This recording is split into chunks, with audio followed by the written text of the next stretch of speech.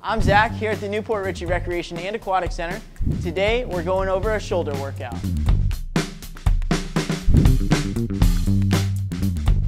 Make sure you're doing about For our first exercise, we're going to do Arnold presses. To do these, you're going to start with the dumbbells about shoulder height and your palms facing towards you. Then, as you press up, you're going to rotate your wrist and push the weight above your head. As you come down, your wrist will rotate back in to where your palms are facing you at the end of the movement. We're going to do this for 5 sets of 8 to 10 reps. For our next exercise, we're going to head over to the shoulder press machine where we're going to do 3 sets of 10 to 12 reps. For this one, you want to make sure the seat is positioned to where the handlebars are at the top of your shoulders. Next, we're going to head over to the dumbbell rack where we're going to do shoulder shrugs. We're going to do 3 sets of 10 to 12 to build those superhero traps.